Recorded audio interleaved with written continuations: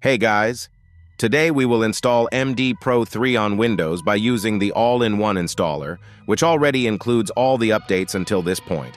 First, we'll go to the Requiem Discord server #MDPro3 download channel once again.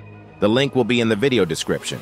As download provider, we'll use Google Drive since they're usually pretty fast and reliable for downloading multiple gigabytes. On Google Drive, we're presented with multiple files. Ideally, you download them all by clicking the Download All button on Google Drive. Google will have to zip up all the files for you before your download starts. This might take some time. Then, all 4 files are being downloaded, which will take some minutes depending on your internet connection. After all downloads completed, make sure to unpack the zip files. I'm going to enter the zip archives using the built-in Windows Explorer zip tools, cut the setup files out with Ctrl+X, and paste the setup files directly in the Downloads folder. Make sure that you see all setup files in the same directory before you launch the initial MDPro3_v1.2.0 setup.x.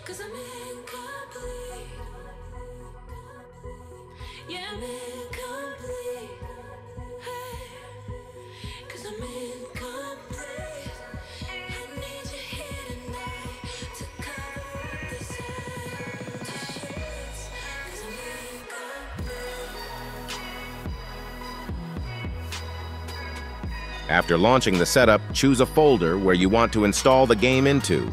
For me, dgame MDPro3 is fine, so I'll confirm the setup. Now you have to wait some time again for the setup to unpack and copy all files, so be patient.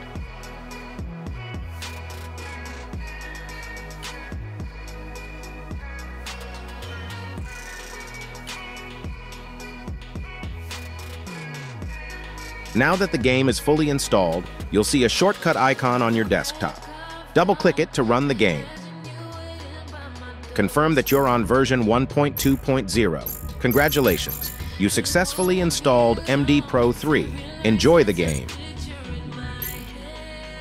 If you like to learn more about MDPro3, don't forget to subscribe to the channel. Also leave a like and a comment. Thank you.